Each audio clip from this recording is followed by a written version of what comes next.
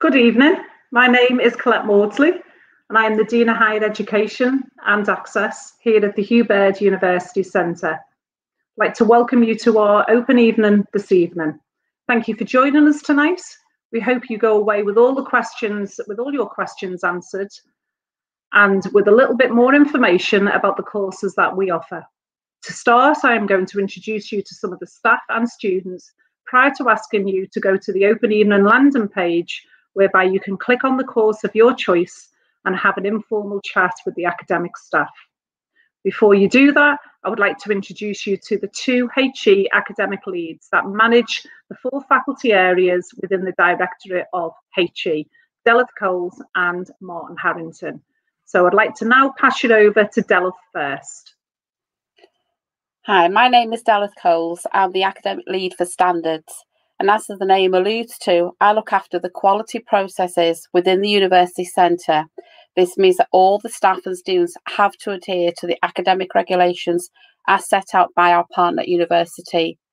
My other role is curriculum planning, where we research as to what other courses can be offered within our University Centre, especially linking these to the employees who have requested that we introduce a programme or course which will benefit students in order for them to move into the world of employment. I'd like now to pass you on to Martin Harrington, our academic lead for student experience. Hi, I'm Martin. As Della said, I'm the academic lead for student experience. Now, the choice of university is often a personal one, and it's very important that you choose the institution that's right for you, both in terms of the teaching approach and also in terms of their approach to getting you ready for a career, because it's important to remember that you're not just choosing a degree, you are choosing to embark on a career. Now, all our courses have a very strong emphasis on career readiness. They're taught by qualified professionals in that field.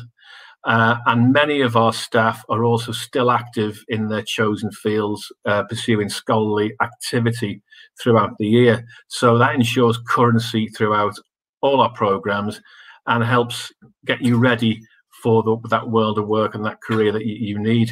Now, in addition to that, we do have a comprehensive career readiness program, which allows you access to industry professionals, guest speakers, and events, which again will help you embark on your career and move forward.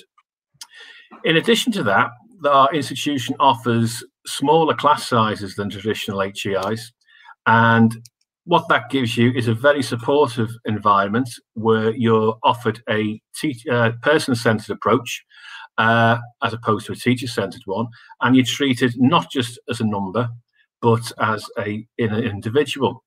But don't take my word for it. Would like to introduce you to two of our current students, Emily and Joanne, who are going to talk a little bit about their experience at the University Centre. Welcome both. Hi.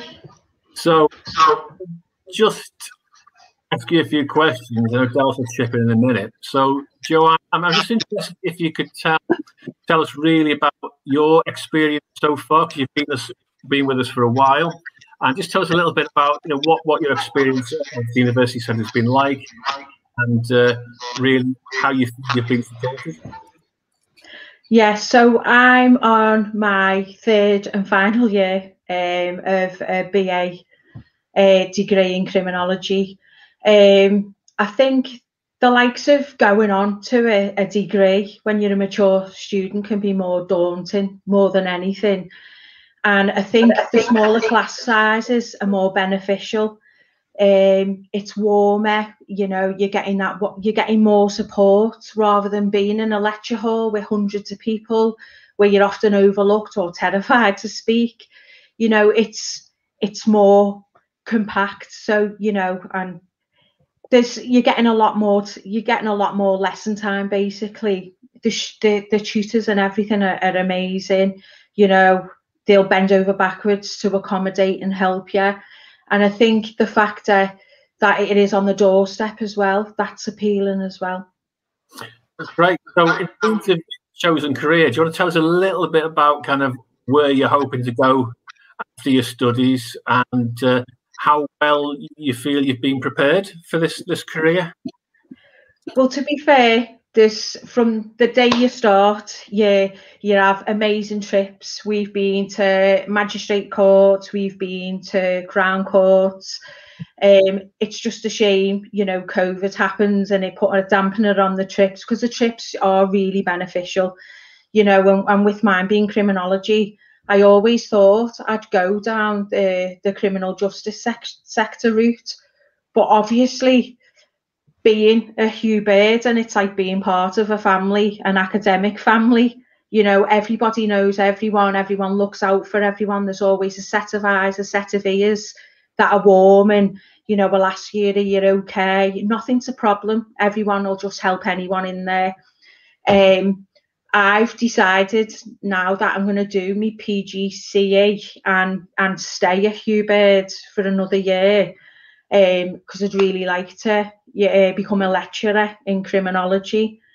If I could be a lecturer in Hugh Bird, even better, but that's my goal at the moment anyway. Brilliant, thanks very much. Della? Okay, Emily, a couple of questions for you. So what attracted you to study at Hugh Bird University Centre?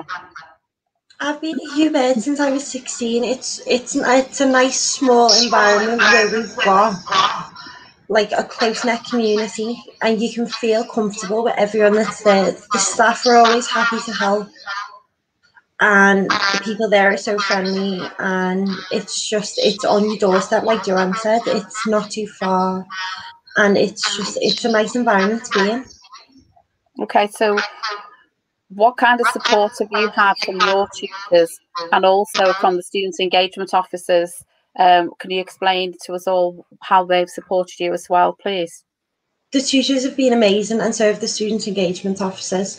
The student engagement officers offer courses, workshops, anything that you're struggling with, you can ask them, and they will put a workshop on to help address it for you. There's nothing, they will literally bend over backwards to help you wherever they can. The librarians, the staff, the SEOs, tutors, everyone in the university will do everything within their power to make sure you can pass and get the highest grade possible, and do whatever they can to help you where they can. Okay, thanks, Emily. So, Joanne, and I suppose Emily as well, this is one question that wasn't in the rehearsal. If you had any advice for people who are watching us tonight and are thinking about kind of embarking on the course, do you have anything you could offer them? Do it. Just literally go for it. Just go for it. It is the friendliest environment. It's such a nice place to be. Everyone's so pleasant and it's so enjoyable. You really enjoy it. Yeah, if you're wanting to do a degree, you couldn't pick a better place than Hugh Bird, to be fair. Hugh Bird is the place to go. Yeah. Not that we're biased, but no. It is. It's just, I think I'd struggle in the beginning because it had been out of education for well over 20 years. So for me to go into that environment, I think I'd have probably struggled. But I do think because it is classroom based and you are having more help than you possibly would in a university, you know, you've got nothing to lose. Just do it. Yeah, it's worth it. It's worth every penny being there and every facility that's available, all the resources, everything, all the people. It's just amazing. You should go for it.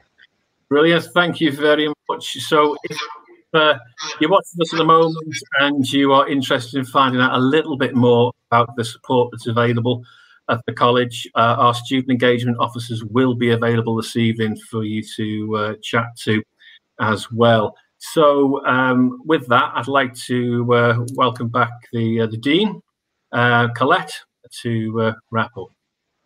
Oh, that's brilliant. And thank you, Joe and Emily. You were absolute stars there tonight. So thank you so much. And good luck for the rest of your course and your studies. Okay, thank you. You're welcome. Thank you once again for tuning in tonight. You will now be able to meet your tutors from 6:30. So grab yourself a cup of coffee, a cup of tea, enjoy your evening, and hopefully we will see you in September for the new academic year.